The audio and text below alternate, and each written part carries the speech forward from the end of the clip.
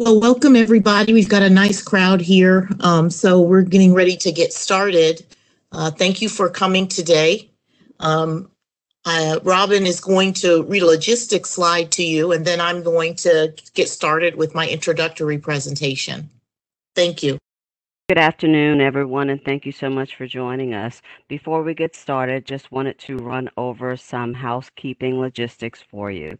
If you're connected to the program and you're having audio difficulty, please just dial the telephone number along with the passcode here in order to have access so that you can listen to the session via your telephone. All attendees entering this session will be muted upon entry, so your microphones will not be able to turn on. To manage your views, you can change the views that you see this session in by looking at the little buttons up on top, the right-hand corner, and you can change your view.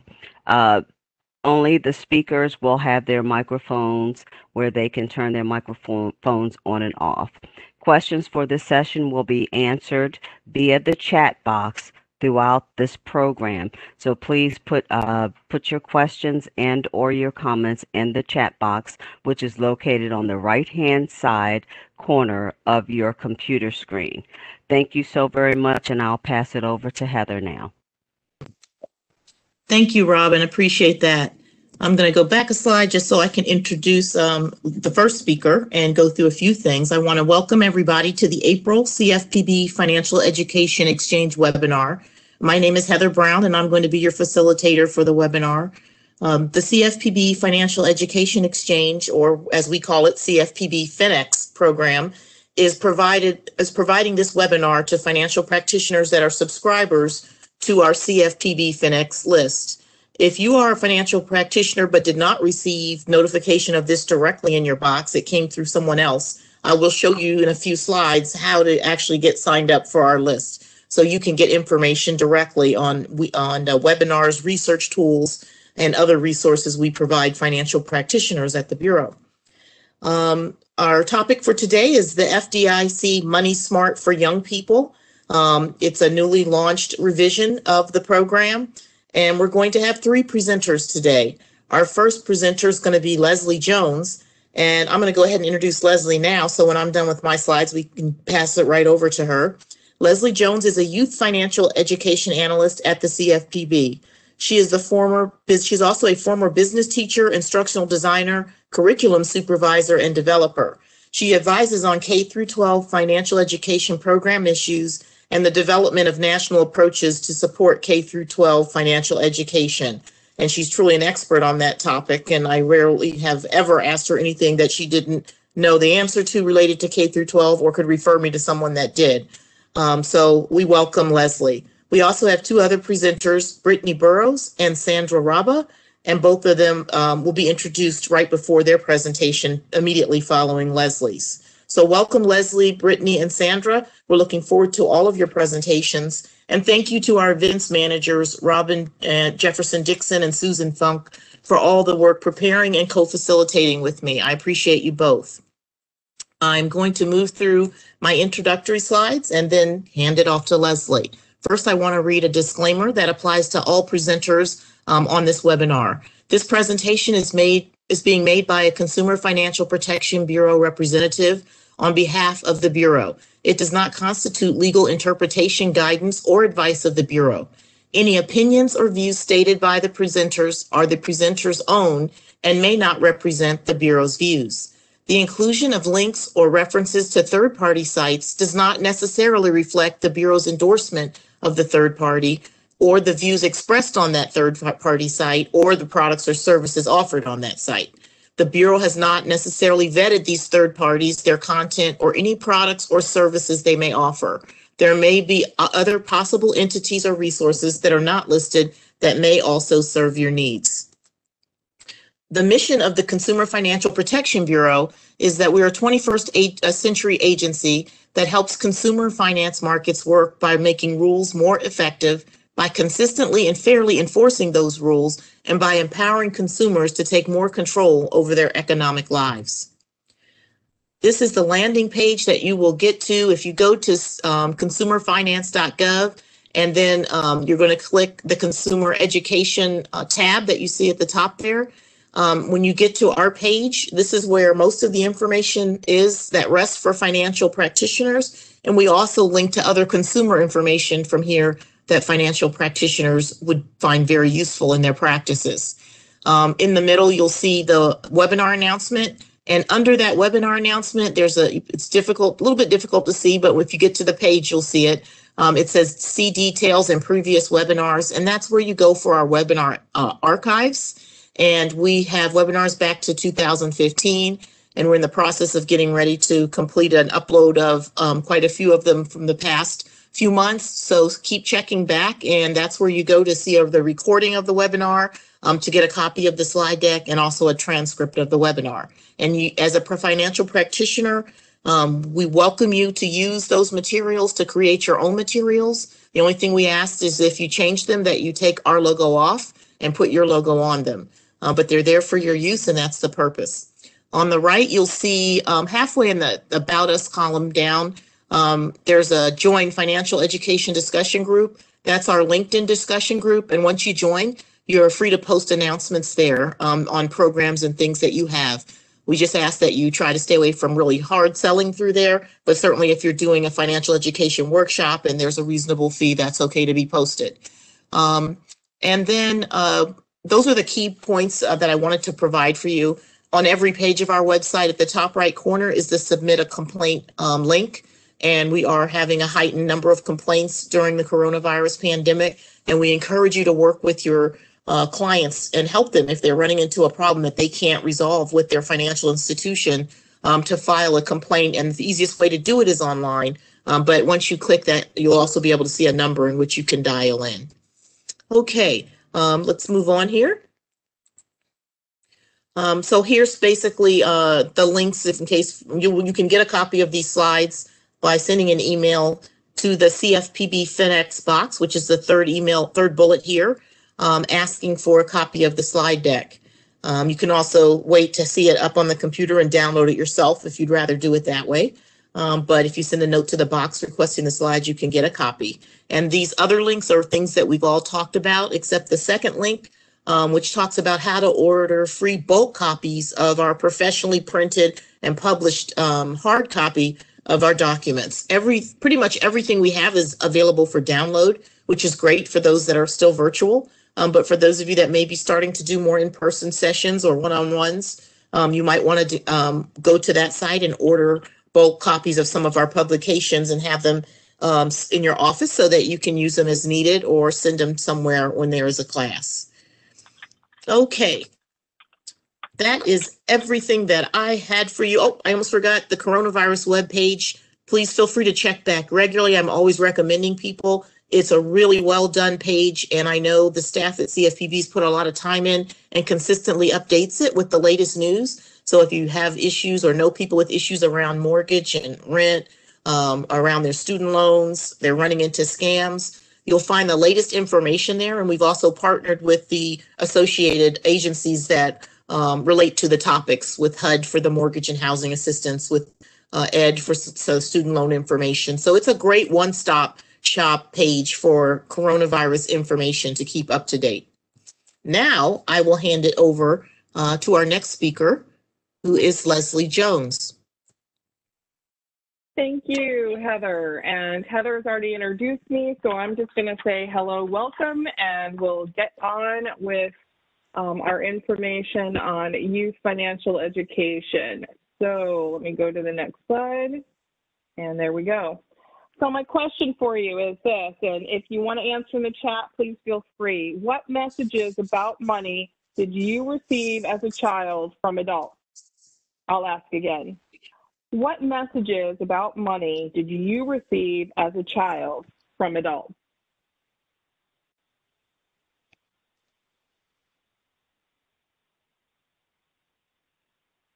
It doesn't grow on trees, that's true. Anybody else have any messages they remember? Okay, I'm not seeing anybody else type in, so I will go ahead and move along. For myself, I learned that adults don't talk to kids about money. And of course, I learned that because the adults in my life didn't talk to me about money. And that was very valuable lesson in the fact that I then, of course, as an adult, subsequently made a multitude of mistakes that I had to learn from. And that is what happens. Some of us get great messages like save, don't, money doesn't grow on trees, get really positive messages, actually get training from our parents or the other adults in our lives. But unfortunately, some of us don't. So as educators, it's very important for us to recognize that we might be providing the only positive financial literacy information to a child that they receive. Now, the question of what is financial well-being is a question that the Bureau asked and defined in 2015. And let me show you what that definition is. This is the definition that they developed, and I'm not going to read it to you, but I'm going to interpret it for you. It basically says how you feel about your money is what's really important. Some people never feel like they have enough. Some people feel like they have an abundance. And so it's how you feel, how you manage your money that determines whether or not you have financial well-being. Let me give you an example. You've probably heard of athletes who earn millions of dollars or lottery winners who win millions of dollars, but then make the news because they're broke. And you go, well, how could that possibly be? But it's because they had a lot, but because they spent more, they end up not having so much. The really important thing is knowing how you want to use your money. We have different things that motivate us. We have different ways that we use our money. For some people, financial well-being is leaving a legacy. It's donating a lot of money to set up a scholarship fund. For somebody else, it might be putting their children through college debt-free. For somebody else, it might be a girls' trip they take every single year. We all have different ideas about what financial well-being is. Let me get down into a little more detail. There are 4 elements of financial well-being, and they're having control over your day-to-day, month-to-month finances. They're having a capacity to absorb a financial shock. They're having the financial freedom to make choices, to enjoy your life, and to be on track to meet your financial goals. In 2019, Sandra did a study, and we discovered that 40% of Americans could not afford a $400 emergency. And the Bureau thought that was very important information, and we proceeded to try to work on trying to help and encourage people to start saving up. But then 2020 happened, and we realized that it was even more important than we realized to help people obtain financial well-being, to get control over their day-to-day and month-to-month finances, and to have capacity to absorb a financial shock. So I'm going to switch off of adult financial well-being because you're here to learn more about youth financial capability. And what happened after the Bureau defined adult financial well-being was they logically asked themselves the question, how do we get kids to be adults with adult financial well-being? And they came up with this information, these 3 building blocks of youth financial capability. These building blocks are executive function, financial habits and norms, and financial knowledge and decision-making skills. And these are grouped into 3 developmental stages: early childhood, middle childhood, adolescence, and young adulthood. One of the things I love about this, if you notice, is that it's telling us that we can start teaching youth financial capability at the age of 3. That's great. We can work with it with our little people even before they get in school. So the CFPB not only has resources for parents and caregivers, but we also have resources for K-12 education, for post-secondary education, and I shouldn't just say us, it's also FDIC. We have built resources for these age groups because we recognize that building youth financial capability starts when they're little and continues, well, let's face it, it's not just youth financial capability, it's also adult financial capability. Let me explain these in a little bit more detail.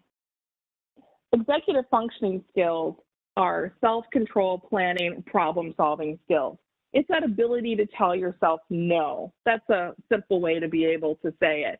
And so it's a great time in early childhood to teach kids that. The important thing about having executive functioning skills is that telling yourself no is what you're going to have to do as you start to save for retirement, and you're putting that money aside as you get to be a young adult. And it's telling yourself to save money aside for college or for the mortgage you'd like to have someday, and that down payment you need, or the car that you would really like to have or drive. Being able to save is to tell yourself no. So that is why starting at 3 to 5 to tell yourself that and teach yourself that, or for us to help teach our little people that, is so critically important. The next is financial habits and norms. Those are rules of thumb that help you navigate the financial world. An example is, when do you pay bills? For some of you, the answer is, well, I pay bills at the beginning of the month. For some people, I pay bills at the end of the month. For some people, it's, I pay the bill as soon as it gets in. And if I asked you why, you could give me an answer, but it probably takes a few seconds. You have to think about it. I don't know, why do I do that? For some of you, it's because you will end up paying when you get paid. And for other people, it might be for, well, a variety of reasons. For my father, he pays bills 2 months in advance. And when I asked him why, he said, well, then I'm never late. And I know there's a greater story behind that I haven't asked yet. Another financial habit and norm is, say, about retirement. How are you going to fund your retirement? What does it look like? What's your rule of thumb for that? Do you always make sure you get your employer match? Do you always make sure it's 10%? What are your rules of thumb? And then one last one is giving to charity. How do you choose to give to charity? Do you welcome people approaching you as you're walking down the street? Or instead, do you prefer to give to charity through your paycheck? We have different options. People have different rules of thumb. And then finally, financial knowledge and decision-making skills. We all do this. We do this well. In fact, you're about to learn some great techniques for providing children with financial knowledge and decision-making skills through an excellent curriculum. But the Bureau just likes to encourage the use of comparison shopping, as well as knowing what trusted resources of information are. It's all incredibly helpful. All right, so these building blocks can be developed using the Money Smart curriculum and the CFPB activities. And you'll learn more about that very shortly. I've got one other thing I want to share with you, and that is Money as You Grow for parents and caregivers. Before I turn this over to FDIC, I want to mention these web pages that help parents and caregivers by giving them conversation starters that they can use to help grow their child's money skills and habits. So before they enter the classroom, if you want to start working as a parent on building your child's financial capability skills, then this is a way to be able to get some information on how to do it as a parent, or to provide it to a parent that's coming up to you asking for, what can I do at home to support what you're doing at school? So I'm going to turn this over to Brittany, and I think we're also going to introduce her at the same time. Is that correct, Heather? Sorry, yes, Brittany is going to actually introduce herself and Sandra. Thanks, Leslie. Great presentation. Yeah, thank you, Leslie. Thank you, Heather. So good afternoon, and thank you all for joining us today. My name is Brittany Burroughs, and I'm currently a community affairs specialist in the outreach and program development section at the FDIC. So I've been at the FDIC about 7 years now, with the last 4 of those working in community affairs. So I wear, thank you so much for switching the slide, I forgot. So I wear many different hats. So I work on things such as the Money Smart News, the Money Smart Alliance, but my main focus and priority is being the project manager for the Money Smart for Young People curriculum, which we're going to talk about today. So joining me is my colleague, Sandra. And Sandra has been at the FDIC for 11 years, with the last 10 of those being with her working as a human resources specialist in the work-life program. Here in Community Affairs, though, we are lucky to have her working on a special project detail in Community Affairs as a Community Affairs specialist. So while she's here, Sandra's working on many different things, including the Money Smart Alliance, the Money Smart for Young People, and many other projects, special projects. Next slide, please.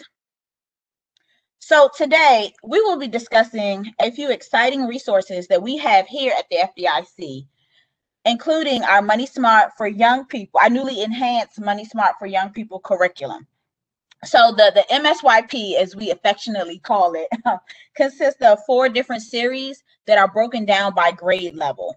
So we have the pre-K to grade 2, the grade 3 through 5, the 6 through 8, which is referred to as our middle school curriculum, and then the 9 through 12, which is our high school curriculum.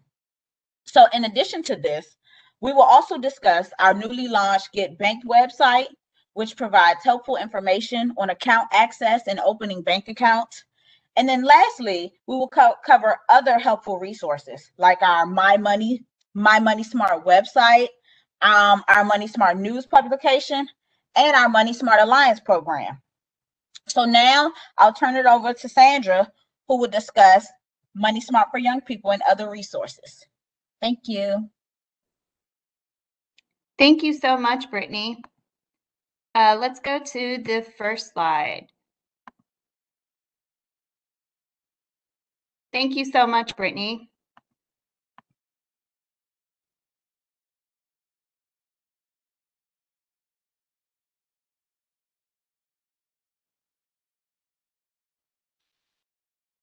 Sorry, we're just having some technical difficulties. I hope everyone can hear me now. We will start with the Money Smart products.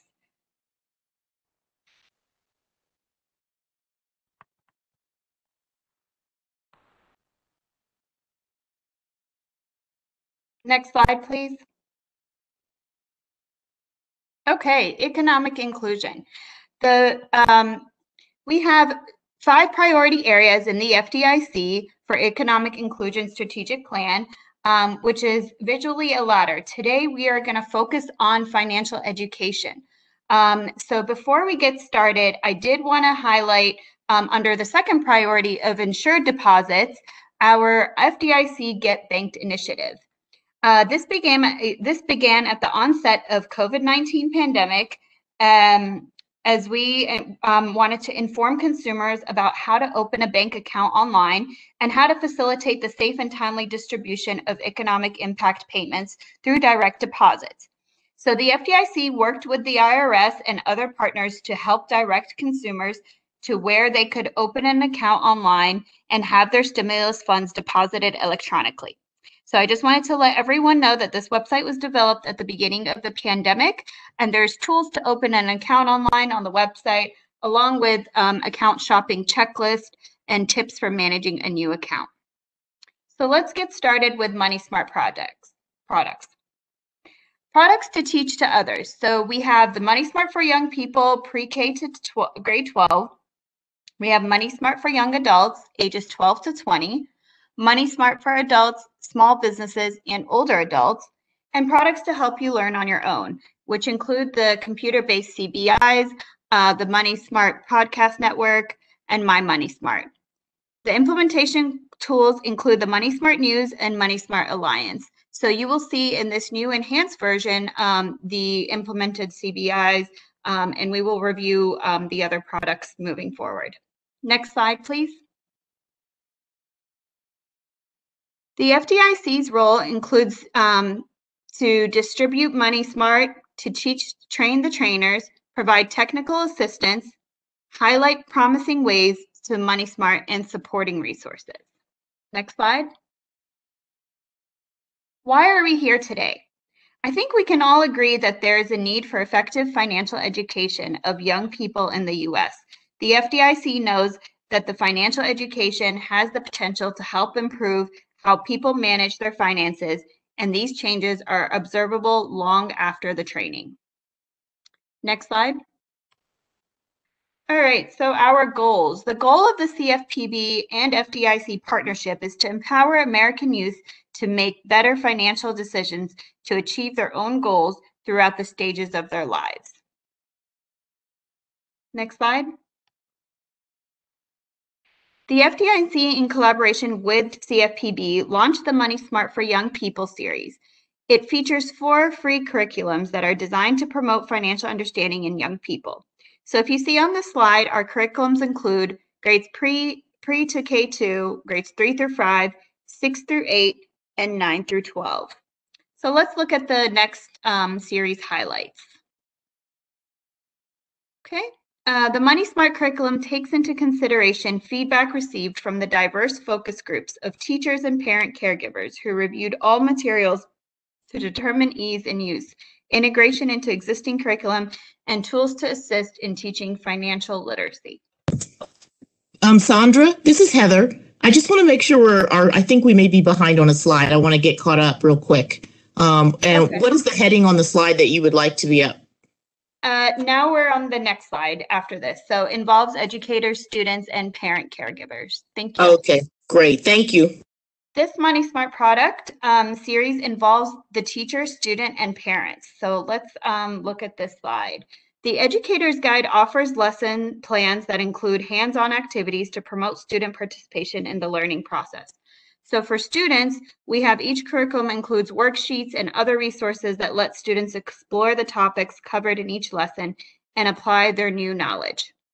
And lastly, for a guide for parent and caregivers, this has information about topics and terms being covered in class conversation starters, online and literacy resources, along with activities to try at home and around town. So the next slide, we're going to look at parent and caregiver guide. These guides can be used on a standalone basis by parents whose kids are not necessarily going through Money Smart classes. So this is what the parent caregiver guide table of contents looks like. And we can go to the next slide for the sample parent caregiver guide. So this is the sample caregiver guide, grades 9 through 12. So the parent guide is meant to serve as a connection between the classroom and the home. The topics covered in the classroom are identified by the lesson and an overview and given for each topic.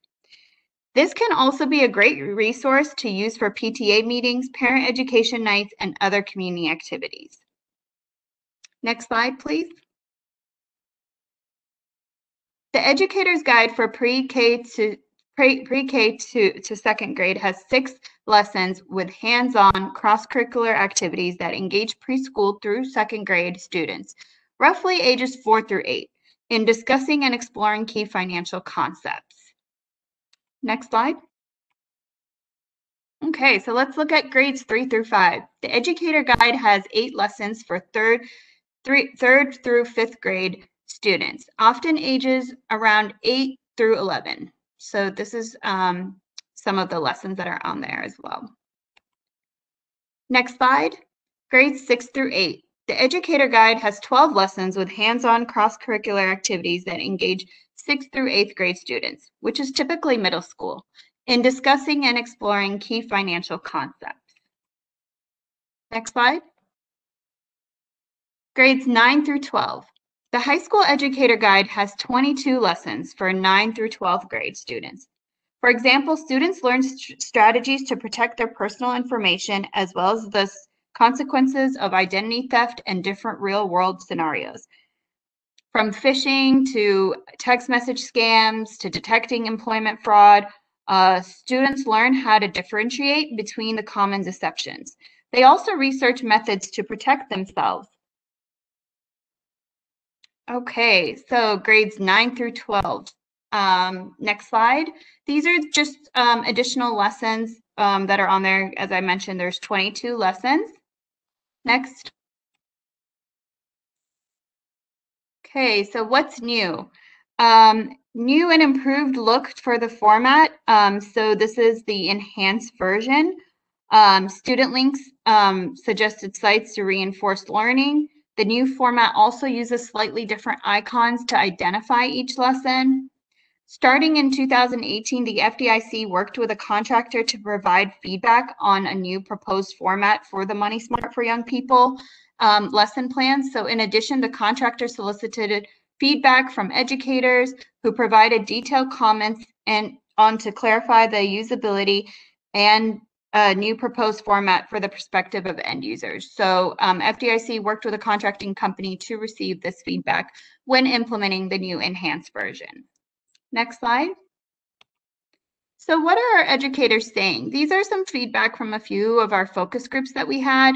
So my students and I both enjoyed the Money Smart for Young People.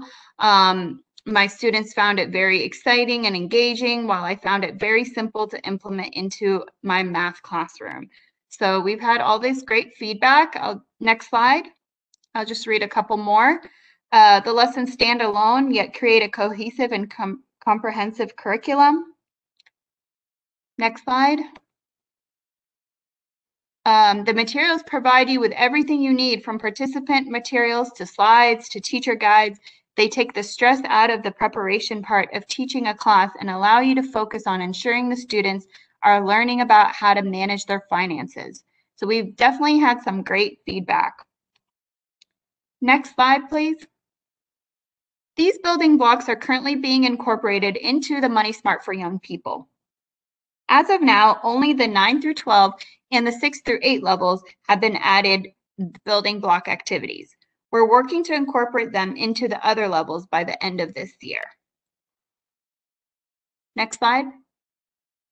Here's a quick look at how the educator guide was formatted before versus how it is now. So teachers had mentioned that they didn't always have access to colored printers, so we made the educator guides black and white. So if you look on the screen, you can see the difference between the previous one and the new format. Next slide, please. The Lessons at a Glance section provides the teacher with a summary of lessons, objectives, and suggested time required for each lesson. It's a great snapshot of what it is in the curriculum and allows educators the information needed to design lessons or embed financial literacy topics into existing curriculums. So here's a sample educator guide screenshot if you want to look at the slide. Next slide, please. Extended exploration section there of the educator's guide. There's an additional example of activity ideas across the curriculums. This is where the building blocks that I had mentioned earlier are also located. Next slide, please. Sample PowerPoint. So this is a sample of the grades 9 through 12. Next slide. And this is a sample handout of grades 3 through 5. So it has the short-term goal, the long-term goal, directions, and then a situation where they can answer the questions afterwards. Next slide. Each level of the curriculum is linked to several key educational standards. The National Jumpstart Coalition Financial Literacy Standards, Common Core Standards for English Language Arts and Mathematics, National Standards of Economics, and Partnership for the 21st Century Skills. There is a table in the back of each level that shows direct connection to specific standards. So here's the connection to standards example. Next slide, please. Later this year, we'll be launching our pilot teacher resource group, which will consist of Alliance members who have self-identified themselves as K through 12 educators or people who regularly teach financial education in the classroom. This group will receive additional support such as teacher-focused webinars, early notifications about Money Smart Youth product updates, one-on-one calls, special giveaways, as well as serve as a resource to provide feedback on curriculum and promotional materials. Okay, next slide. So we have collaborated with our graphics team to create a digital toolkit that consists of the same lessons from Money Smart for Young People. These are formatted for digital use with fillable spaces that you can use on the computer for a Money Smart tablet. We have fun Zoom backgrounds you can use when teaching kids. Here's an example of what one of the Zoom backgrounds will look like. So you can see that on the slide as well.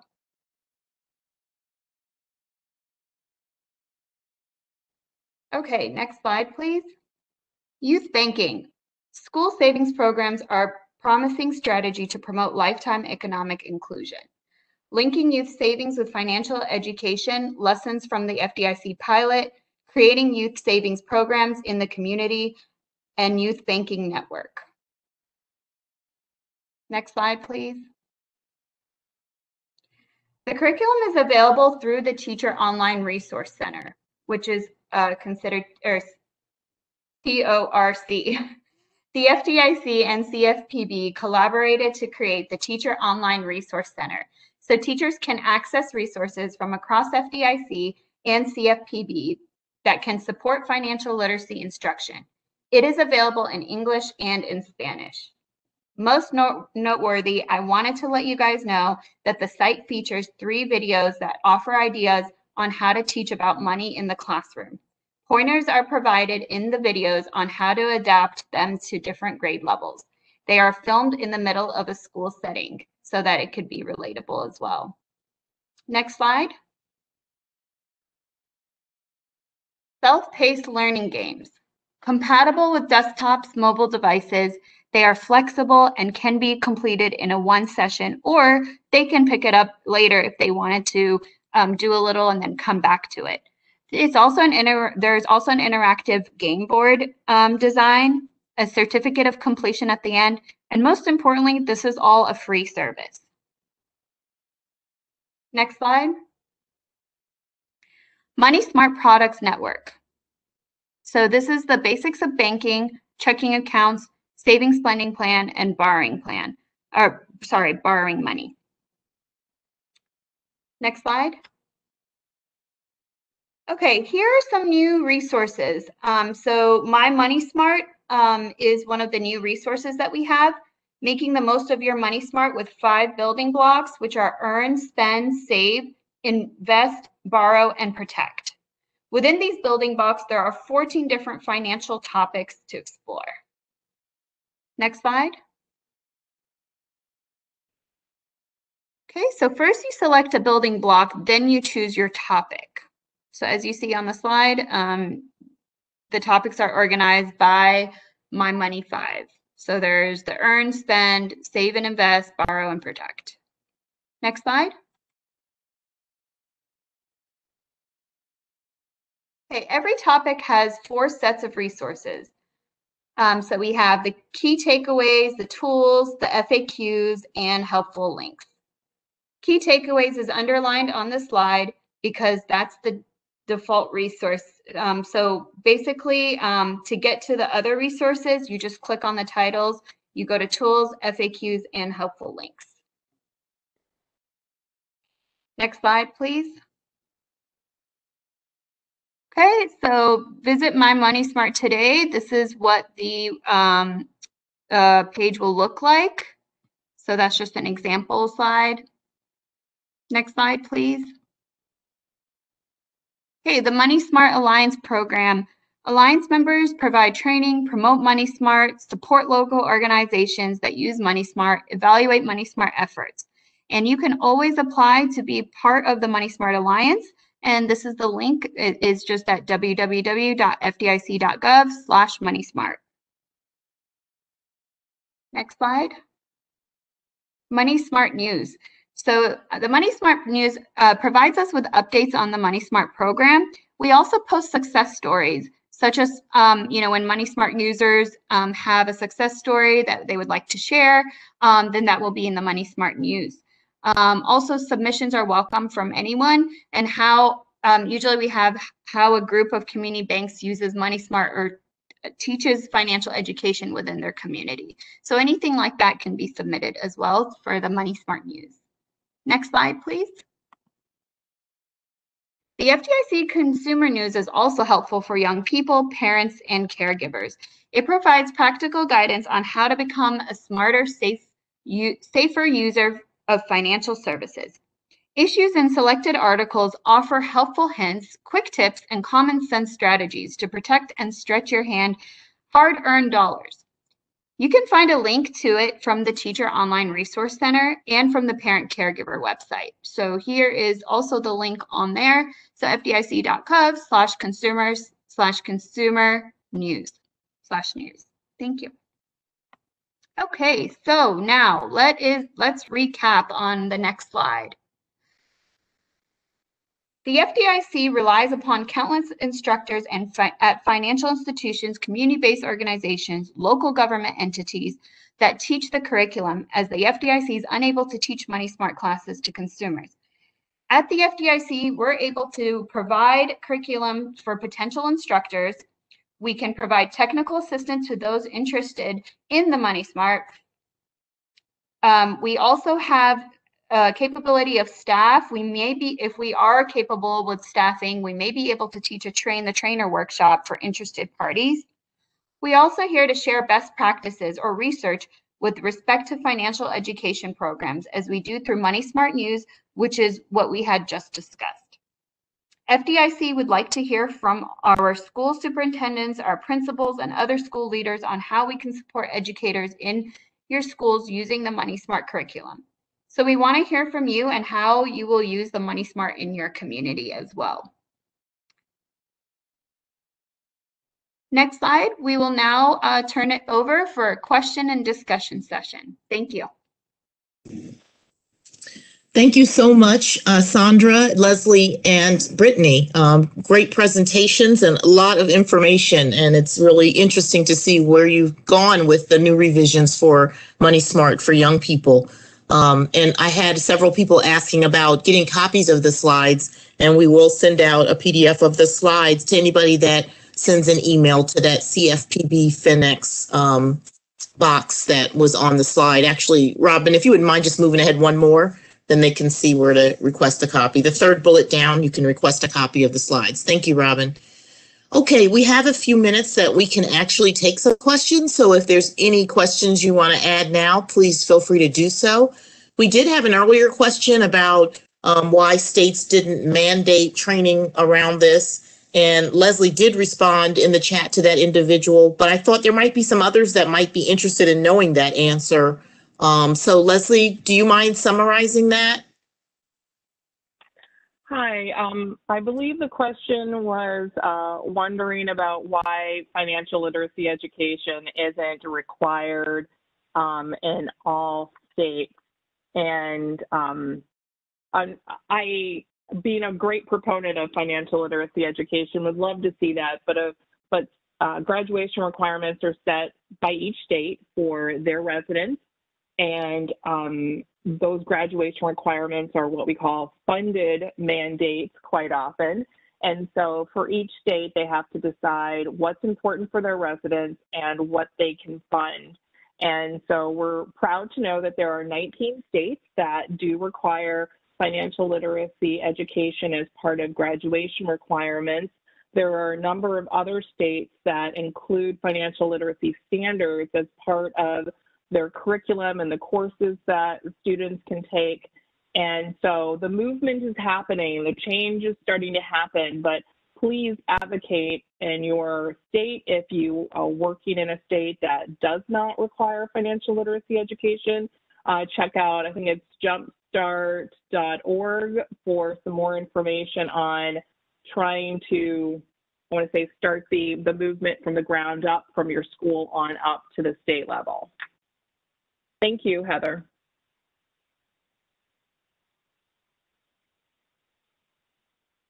Oh, I'm sorry. There was one additional thing.